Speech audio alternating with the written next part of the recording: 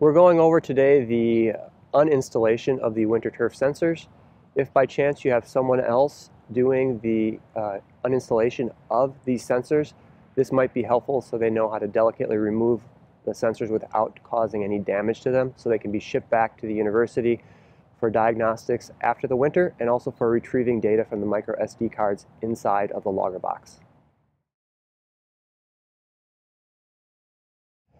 So for removing our sensors, a couple tools will be helpful. Some sort of a hand trowel to help with getting the soil out of your hole, pry bar, or some other tool to gently lift your plug up. I would recommend that it's something that has more of a blunt tip because we don't want to accidentally cut any of the wires that are in the hole. A bucket in order to keep your soil contained while you're removing it out, because then it will need to go back in the hole. Something to kneel on is also helpful to keep from indentations and getting your knees wet. So the first step is we're going to gently remove our plugs that were covering up our wires, lifting them to reveal the edges so we can take them out.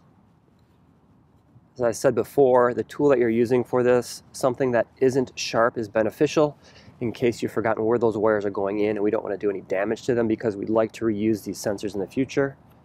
Just place our plugs in our bucket, and then we can start seeing where our wires are in the hole here.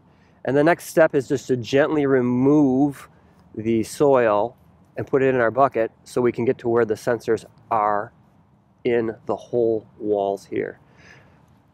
It might also be helpful to go back and review what side you put them in or mark them in. But if you don't remember, as we're gently removing things in here, it will be clear. The wires will show you where they go. We can see going over here is where our O2 and our CO2 sensors were at the 1-inch depth. And over here on this other side, we can gently remove the soil, and we'll see that our first sensors that we pull out here, a temperature sensor at 1/2 inch, and on the other side of this hole over here, we'll have our soil moisture sensor. Gradually wiggle those out. On the other side here, we have our soil oxygen and CO2 sensors. See those cables are coming out of there. Gentle wiggle to see when it starts getting free. Take those out. Our CO2 sensor. And on the other side is our oxygen sensor.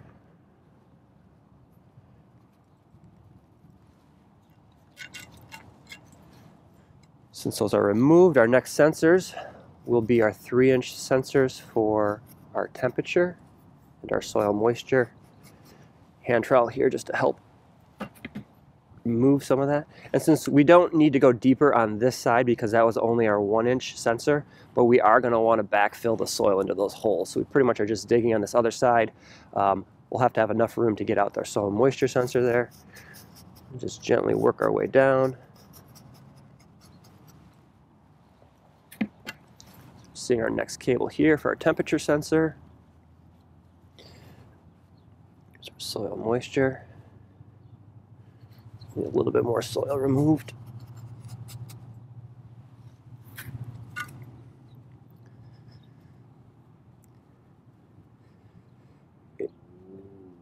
One of the things that will be helpful to look at for removal is the actual data on what your temperatures are. If you were thawed on the surface but frozen down below, it will be very, very hard to try to remove those sensors because they'll still be frozen into the ground.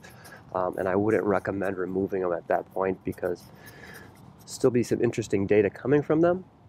And also you more than likely will damage the soil moisture sensor trying to get it out of the ground.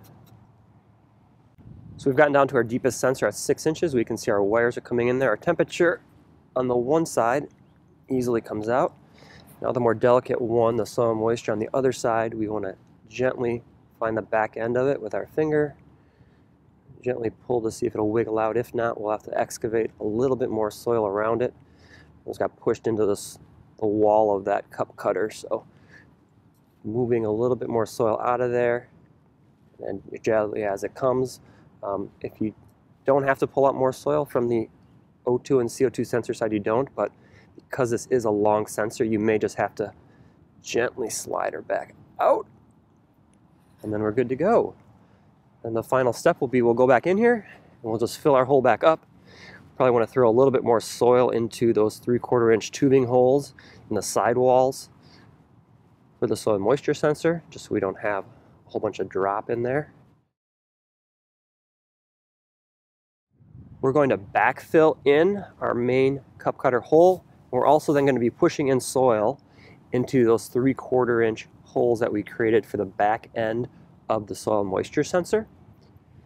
And then add more soil back into our hole, and then we're going to backfill also into the 1.5 inch tubing holes that we created for our O2 and CO2 sensor.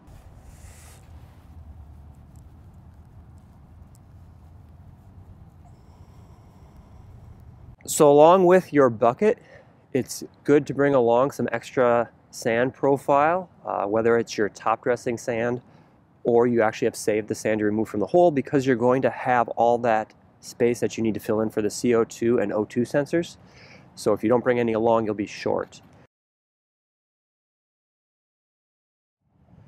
Now that we've finished filling into our hole up to about where the depth of the plug is, we can put our plug back in there. If your plug happens to look really horrible, like this one does because it got dried out during the winter, you can cut one hopefully from a nursery green and fill it in, or we can just see whether or not these are going to pop back up.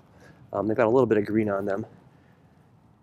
And then we just are going to finish matching up our plugs so that they look nice and uniform, and we'll create a putting surface that will be acceptable to our golfers and members. A little bit extra top dressing might be needed around your cracks here, a little extra care, but hopefully with the signage and communication with your members, they'll be understanding and realize that this information that we're gathering helps create a better golfing environment for the spring if we can understand why the grass is dying in the winter and then create some means to help mitigate that in the future.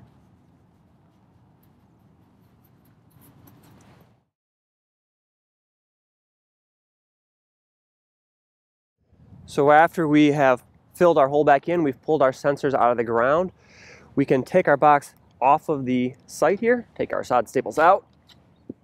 Our next step is to take our logger box. We need to take the cover off and shut the power off. You can do that on site if you'd like, otherwise you can take it to your shop. We then ask that you will put this and pack this back up in the box that you got so we can ship it back to us. The key for this is that we can then do post-mortem analysis to see if any sensors or loggers did not perform how we thought they were going to.